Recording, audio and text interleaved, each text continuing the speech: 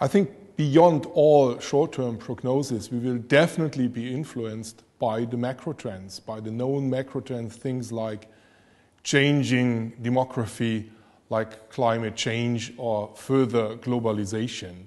Secondary, I think we will see significantly more volatility. We live in a world which is more interlinked, which is more global, which is more complex and therefore more volatile and more dependent on each other. So volatility will also be something in that arena.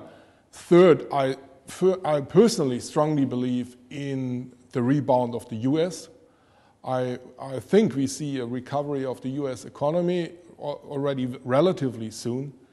And I also think that we will see finally the emerging of Africa, at least some African countries, as players on the global scene.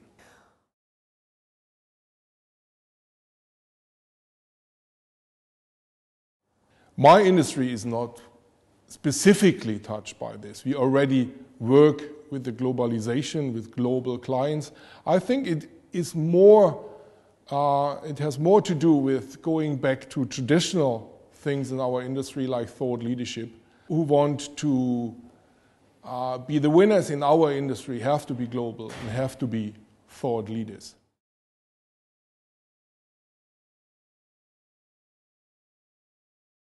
I think the two key words for companies for the next generation are globalization and technology.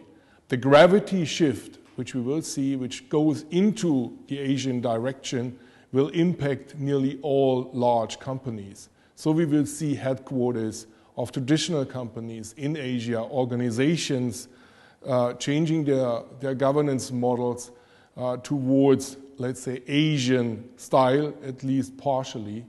And we will see even increased impact of the networked media world. As we have seen in the recent political developments, this will not stop in the political world, it will also impact significantly companies.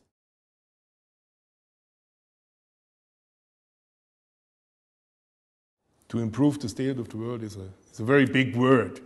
At the end of the day, I think that corporations, companies in the consulting world, as many other corporations in the world, have to make doing good an integral part of their strategy and their DNA.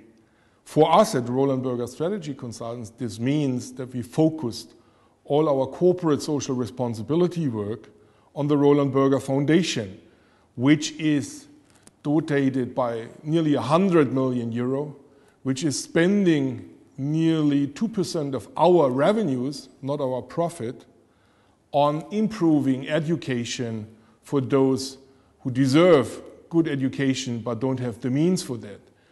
This work is also an integral part of programs within the company, and all in the company contribute not only by financial means but also by their daily work to the success of this venture, besides doing normal business.